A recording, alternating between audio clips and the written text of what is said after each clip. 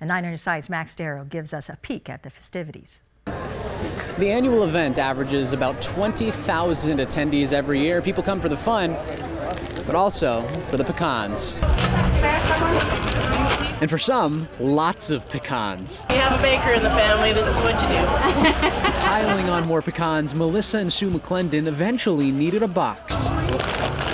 Yeah, there's about 15 bags of pecans in here. Initially, they're for Sue, her stepmother. She loves to bake in her spare time, and so pecans are one of her favorite things. But in the days to come, the pecans will become pies, and they'll end up on many different dinner tables. She's always bringing a pie over to everybody's house. With that many pounds of pecans, I'm not sure, probably about 30 or 40 of them. From raw pecans to savory pecans, people waited in long lines to get their nutty fix.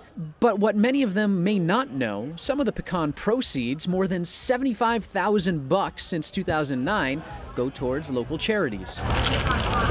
Sue comes every year. For Melissa, it's her first time at the festival. It's amazing. The tents out here, the families, it's a good time for everybody, and it's fun and it's festive. She's looking forward to next year's festival and soon her savory slice of a pecan pie. Reporting in Sahuarita, Max Darrow, KGUN 9 on your side.